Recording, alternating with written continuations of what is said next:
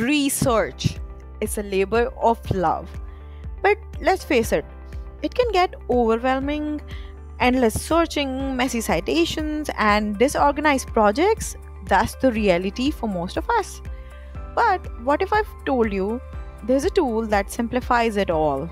There comes Scite AI, your ultimate research assistant. Hi, you guys, this is Anmol Mehman, an AI product analyst at allaboutai.com, and I'm there to conduct Scite AI review to find out if it actually is researching from 187 million academic articles or not. Let's dive in.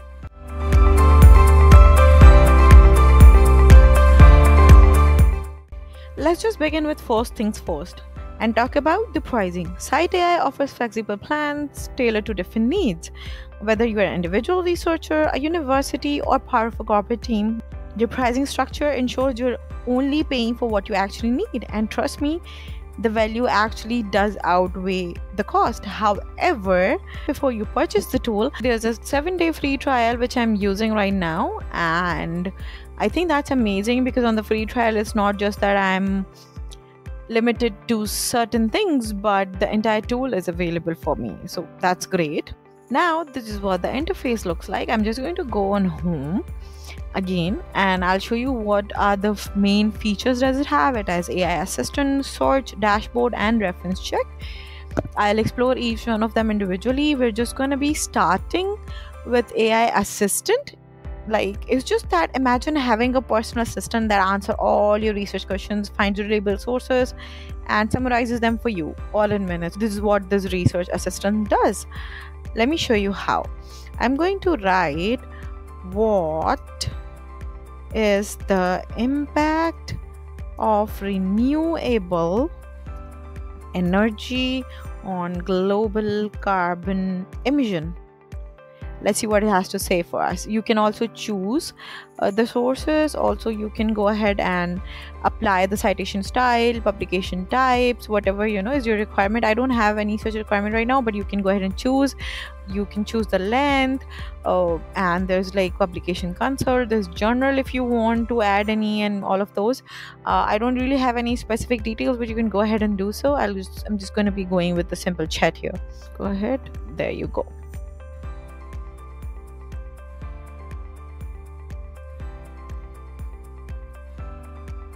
All right, so we have the answers, and not just answers, we have citations that we can trust. It's like having Google Scholars on steroids. I mean, minus the irrelevant information and all of that. This is great. I get all the citations.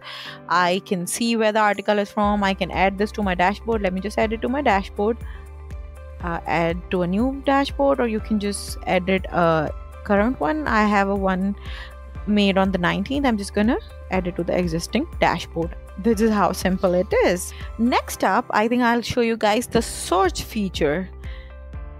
What you have to do here is literally just search any piece of information that you want to cite, and instead of roaming around hundreds and thousands of research papers, all you have to do is just put the line here and it's going to search it for you. There's like a specific line about academic papers that I want to research, so let's go ahead and do that. Give me the sources for this line.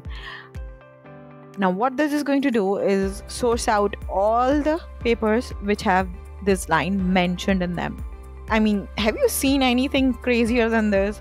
There is an option that you can choose from the authors.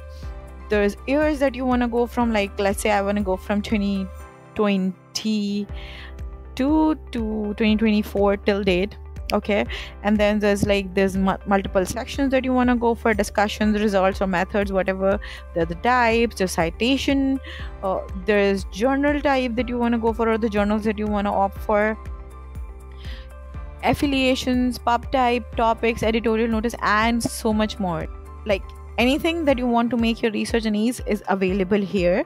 This means no more time wasted scrolling through irrelevant papers, since it gets straight to the point, saving you hours of manual digging. I'm going to move ahead with the dashboard feature now. I'll come to the reference check thing. It's my favorite thing, to be honest, but I'll just show you the dashboard, like where is everything saving. So this is my dashboard. What you can do is you can create multiple dashboards, right?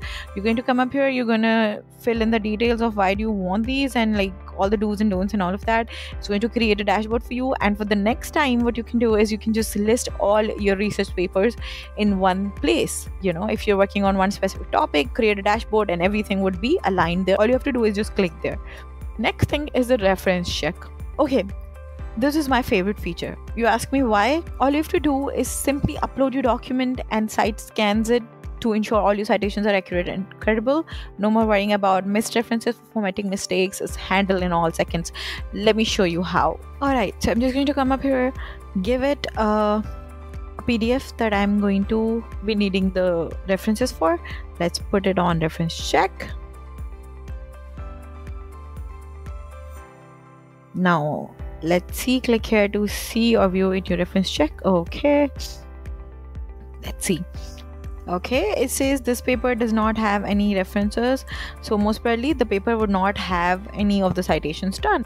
But if you have a research paper where you need to get the citations done, this feature is going to do that for you. So what I love about Scite is how intuitive and efficient it is. And it's not just another research tool, it's a productivity powerhouse. The smart citation bring a new level of transparency to academic research, showing you the content and quality of every citation. So no reference can go without proper citation, which is great.